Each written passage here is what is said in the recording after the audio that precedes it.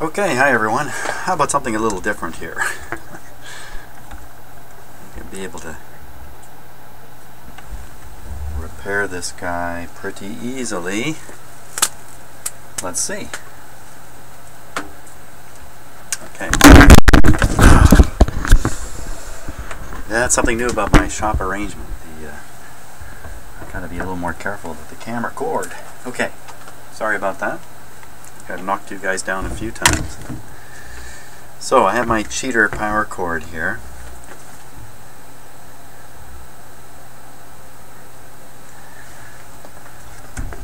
Okay, that plugs in right here. In you go. Looks like a fair bit of lubrication under here.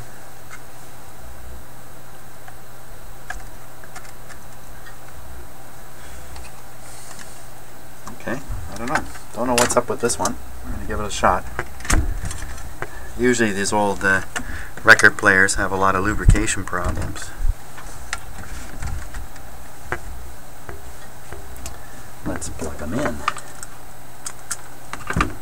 And we'll turn them on.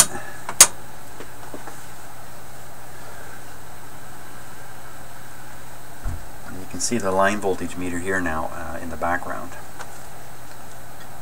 So, there it is. Set the speed to 33. Manual. Hey, look at that.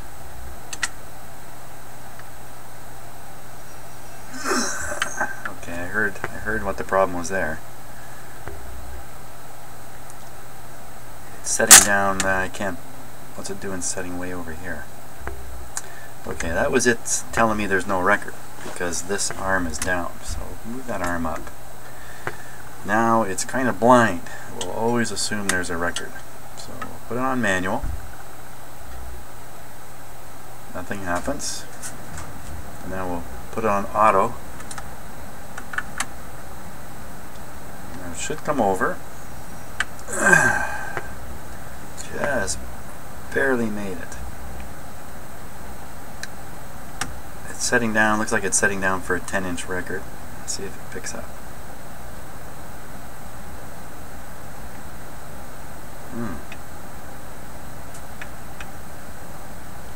It's not detecting the end here at all. Oop, something go there? No.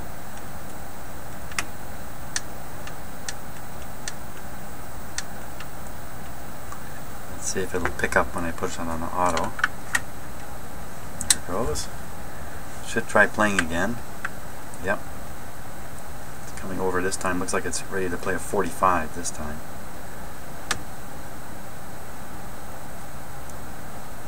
And I can certainly see the speed of the platter slowing as the mechanics kick in. It's laboring. Part of that, I could hear the idler skidding on the inside of the platter.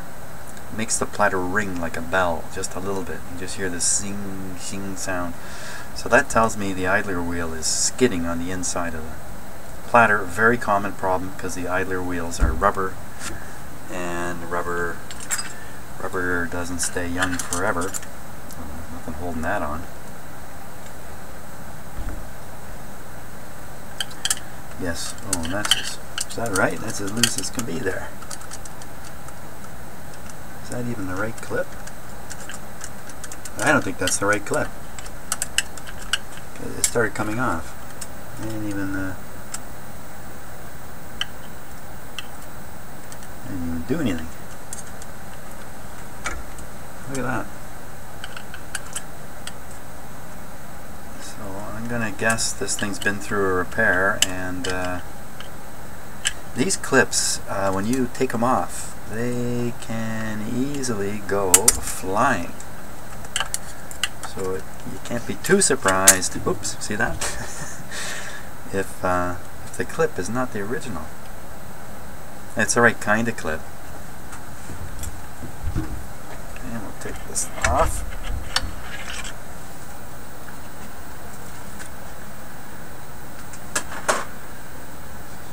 And here's the idler wheel here.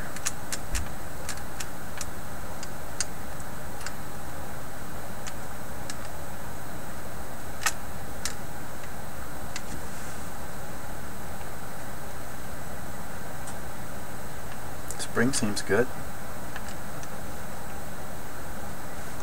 We'll take the idler wheel right off and take a look at it. Oops.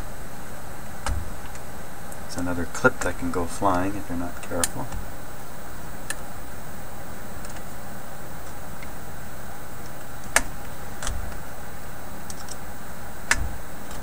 Come on, little guy.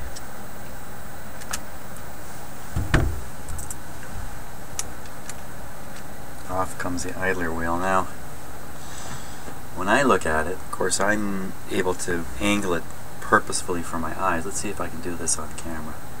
So you see the shiny spot there? Okay. It's pretty shiny on the surface. And that usually means it's polished up. And it won't have the pull, the friction it needs to drive it. Now something else too, let's see if I can get this on camera. Now right in the shiny spot you should see a line. See a little line there? And that's actually a dent into the rubber from the idler wheel sitting up against the motor shaft, the drive shaft, and sitting there for, well, who knows. There's one of them. There's another small one there, but I don't think these are relatively small. Even the one I found, there's another one. So this can cause a thumping sound in the record player when it turns around. Every time that dent goes past the motor, in particular the motor spinning shaft, the drive shaft, it'll go thump, thump, thump, thump. This is going quite fast actually. Thump, thump, thump, thump, thump, thump, thump. Like that. We don't like either of those things. We don't want the shine and we don't want the divots. So, time to grind. That's what I would say. So we'll set up to do a little grinding here. We need a nut and a bolt I can put through this. Through the hole there.